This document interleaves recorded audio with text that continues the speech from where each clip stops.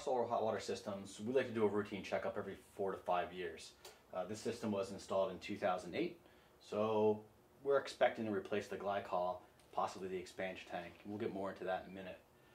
So when we do these routine checkups, one of the first things we want to look for, obviously, is any kinds of signs of corrosion or weeping or dripping or leaking, anything like that.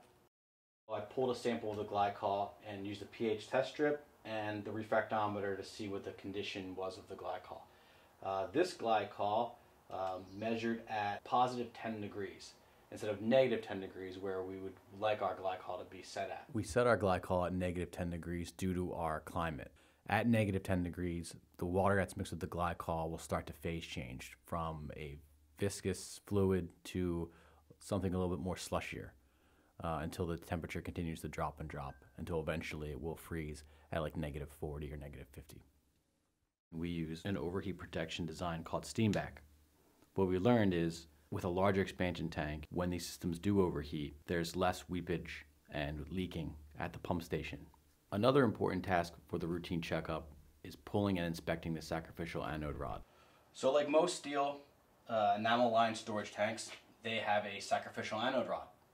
That rod lives inside the tank and deteriorates over time, protecting the walls of the tank.